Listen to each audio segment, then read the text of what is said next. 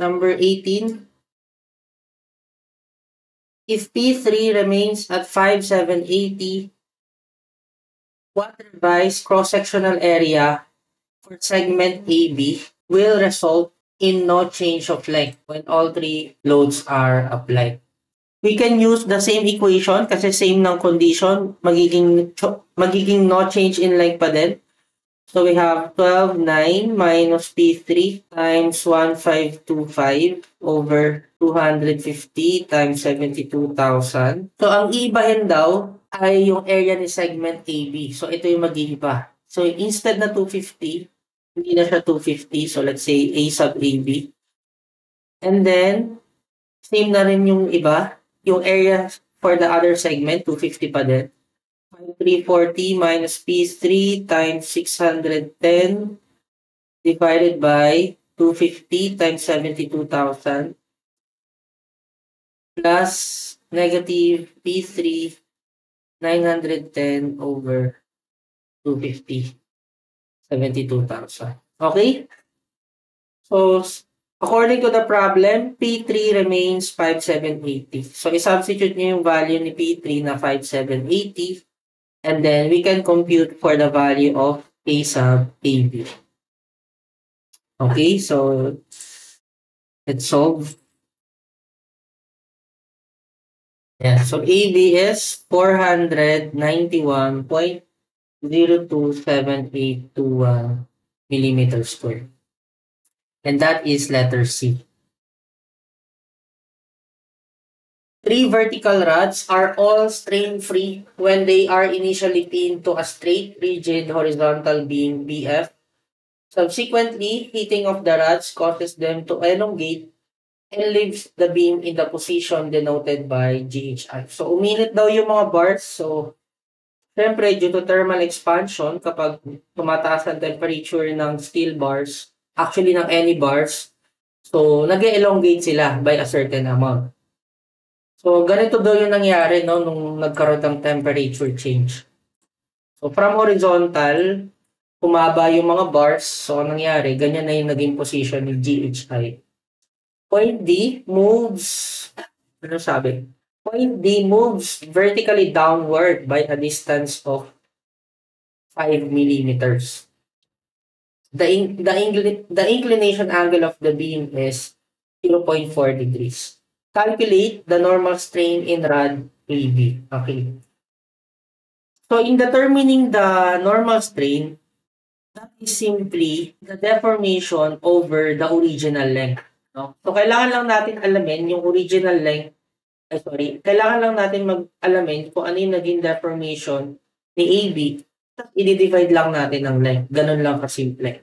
No? So, based on the figure, ganito daw yung naging position no, nung bars or nung ating rigid beam.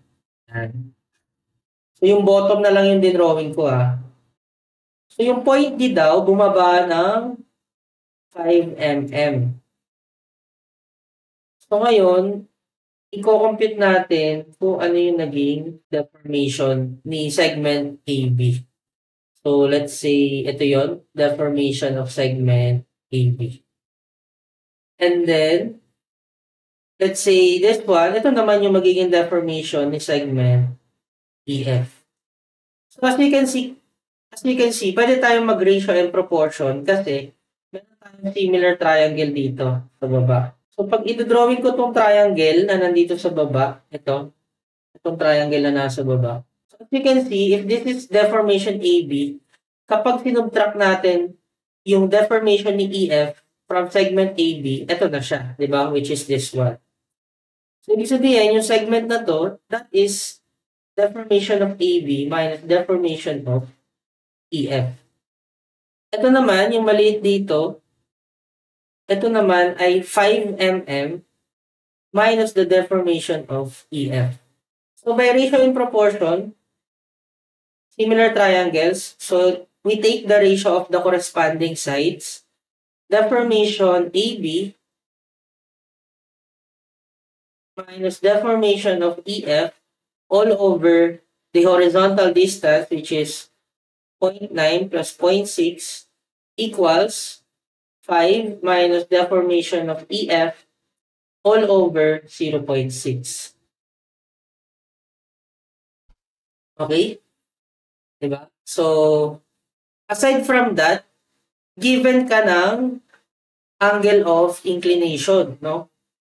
So, from the angle of inclination, kung given pala yung angle of inclination, pwede tayong gumamit ng trigonometric function, no? So, if this is 0.6 meters, tangent of 0.4 degrees is equal to opposite, which is 5 minus delta EF over adjacent, 0.6.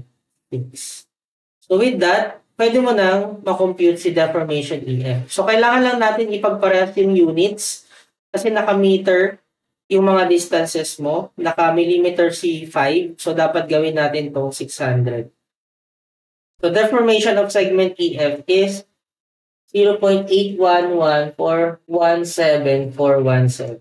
Okay? That is in millimeters. So, pag na-solve mo si EF, pwede mo siyang i-substitute sa equation na to. So, makukuha mo na rin si segment AB. Or, gamit ka ulit ng trigo functions, tangent 0.4 degrees ulit, deformation AB minus deformation